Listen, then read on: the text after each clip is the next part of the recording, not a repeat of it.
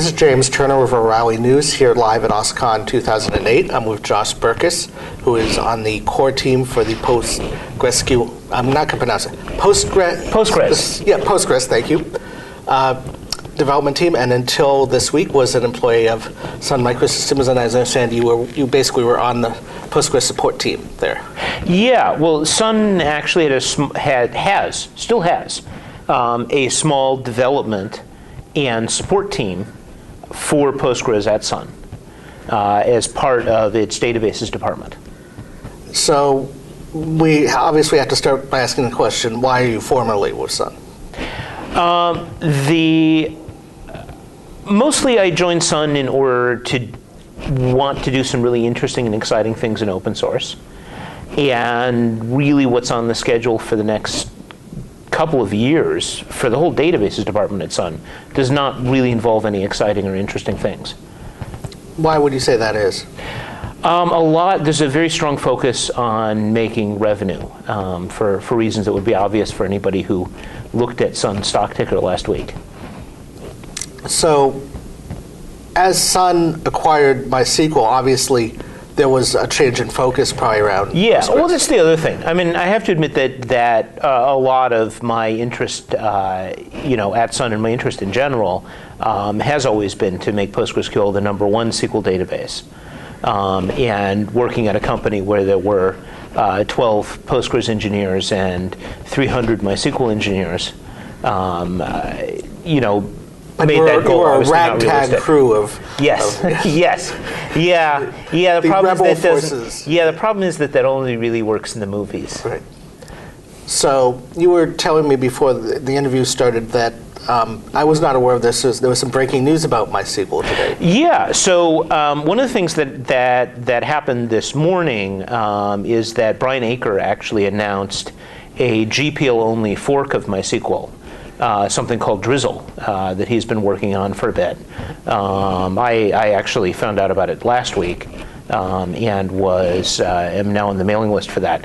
It's very interesting because they're doing with MySQL what I always felt that they should do since it became a big sort of corporate concern, which is that, MySQL became successful because it was a small, fast, simple, easy-to-use database. Right. And then MySQL AB went and added all of this complicated functionality to it that turned it into sort of an inferior copy of Postgres from a technical perspective. Or an inferior copy of Oracle. Right, yeah. By adding all kinds of views and stored procedures and query caching and all of these enterprise tools and that sort of thing, which was really getting very far away from the original MySQL user base. So Drizzle as a project is, as I understand it, according to the beers that I had with the guys the other night, that they cut like 100,000 lines of code from MySQL and pared it down to a lean and mean MySQL and worked on cleaning up sort of long-standing bugs and performance issues. Now, is this a real split in the development team, or is this like another direction they're taking in the same effort? We'd really have to ask Brian that, because I just know it as sort of an outsider. Friends with Brian, but I haven't been involved in the code myself. But I mean, this really would be a different direction for MySQL because obviously the sort of Sun MySQL main effort is towards an increasing amount of enterprise functionality and they're working on MySQL 6.0 with Falcon and a whole bunch of other things. And Drizzle is very different. It's designed specifically to be small. Well, let's go back to Postgres.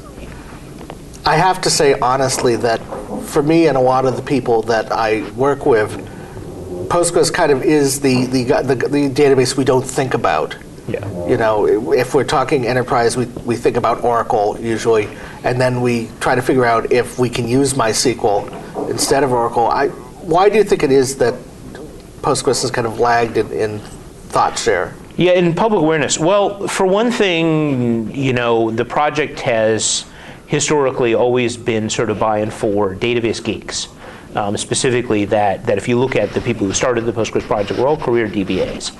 and did not tend to be very publicity oriented. And then, also you work for O'Reilly, yeah? Well, I have a day job too. You have a day job too. Okay. So I'm a software engineer. So it hasn't received as much publicity, and then of course, Postgres is a community project supported by a variety of companies, but that means that you don't have a single company pumping millions of dollars into marketing for it. It tends to be a lot lower profile. But it's also a lot more used than it is talked about. And like some other open source stuff, I mean, for that matter, most people tend not to think about FreeBSD, including a lot of people who are actually using it. Right. In fact, I was going to make the analogy that Postgres seems to be kind of like, I don't want to say elitist, but it's like people who are Postgres, involved in Postgres either as users or as people who use it in their code tend to take the attitude when you talk about MySQL. Oh, yes, that's a very nice little database down there. Yeah, well, the thing is that I think a lot of people really don't understand the concept of database differentiation, which is actually happens to a much greater degree in databases than it does in other technologies, because databases tend to be so performance constrained. So every decision you make in the chain of developing a database is something you have to decide not to do. So that, for example, if you want to support really complicated queries, because of the parser that you have to do that and the optimizer, it means that you're going to run really simple queries slower, which is actually one of the differences between Postgres and MySQL. That is, Postgres runs complicated queries better, MySQL runs simple queries better. It's a bit of a generalization, but it's generally true. And you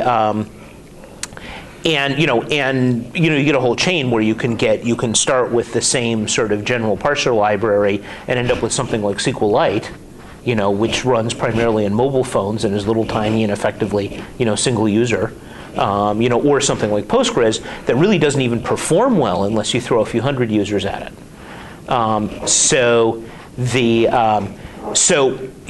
In that case, so Postgres' sort of whole focus is on enterprise database use, on people who really need a very robust database to sustain a large workload, or need some very advanced features, and environments where you have a dedicated database administrator. Right, and a lot of the growth in database use has not been in that space. It's been in the very small, low volume, high value website transactions where pretty much any database that you can trust to do a transaction is going to do for a lot of those people.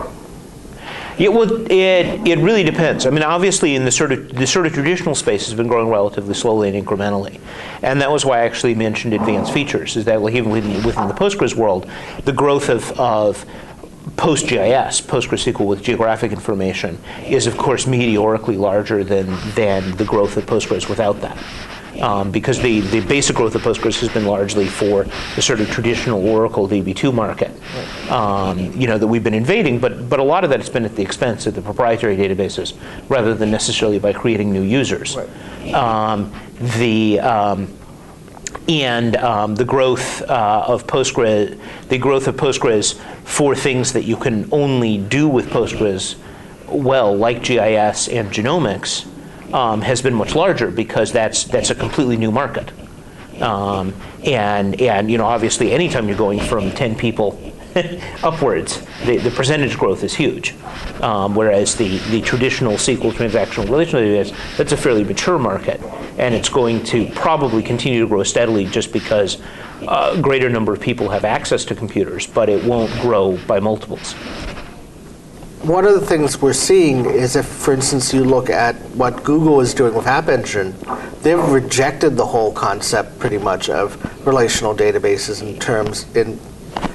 because they don't believe it scales for the type of applications they're doing.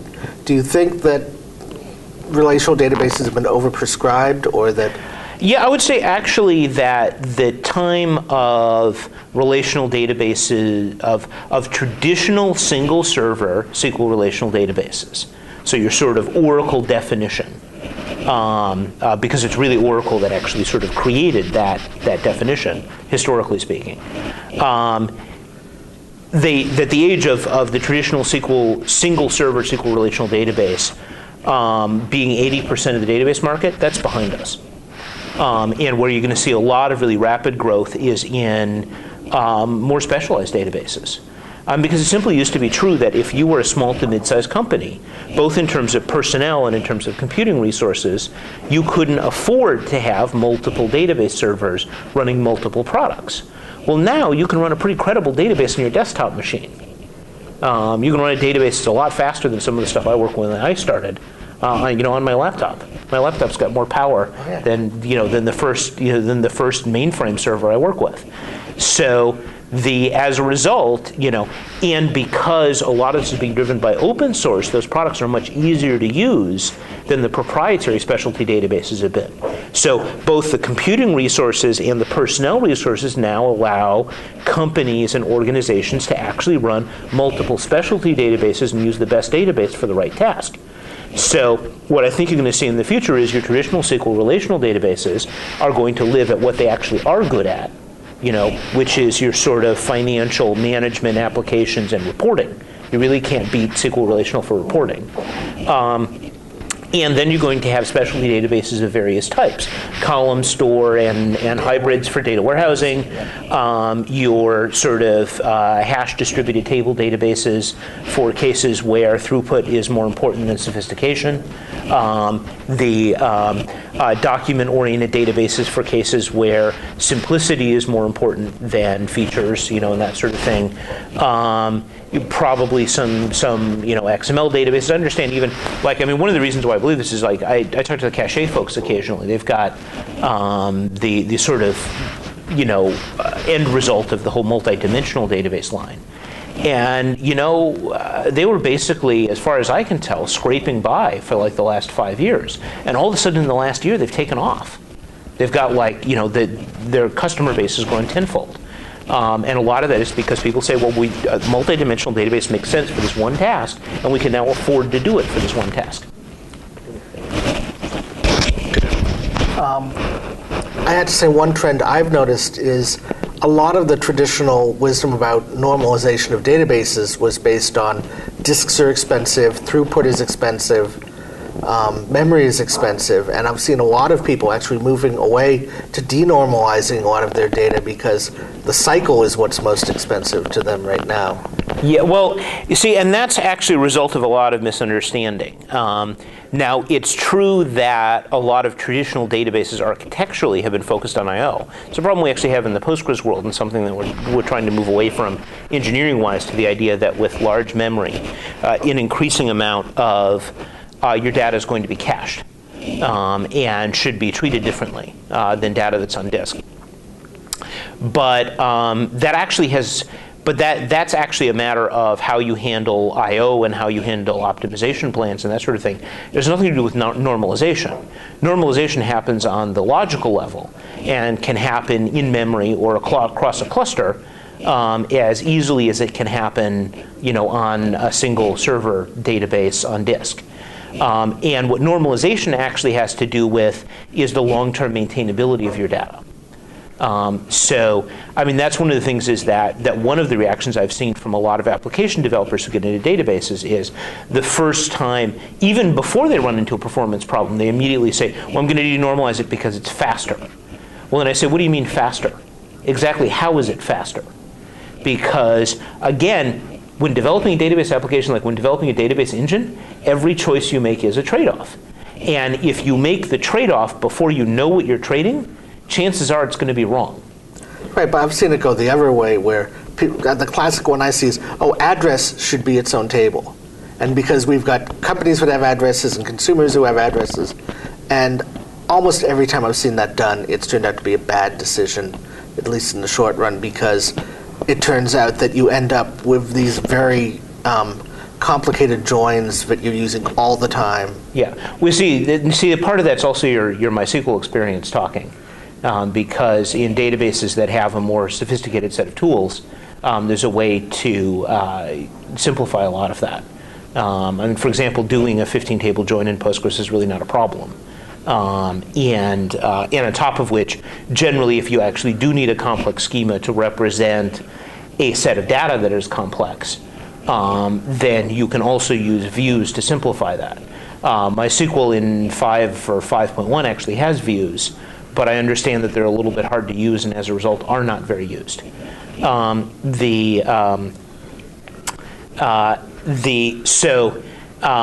That's part of it. I mean, but the idea of normalization in general is that, so there's two ideas behind normalization. One is the non-duplication of data, which is an important maintenance issue because anytime you have duplicate data, then you've got multiple places you have to update. then you have the opportunity for your data to become out of sync.